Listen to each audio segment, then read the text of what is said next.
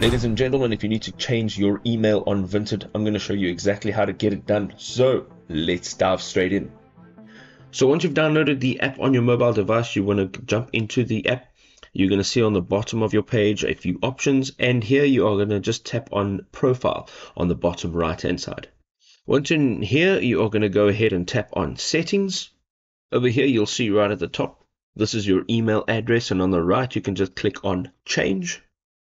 So over here, you'll see it says confirm change, which means you'll need to confirm the email is your email address before you can actually update it.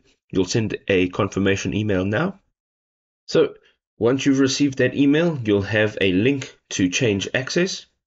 Of course, if you don't have access to that email anymore, you can go ahead and choose the option, I don't have access to this email.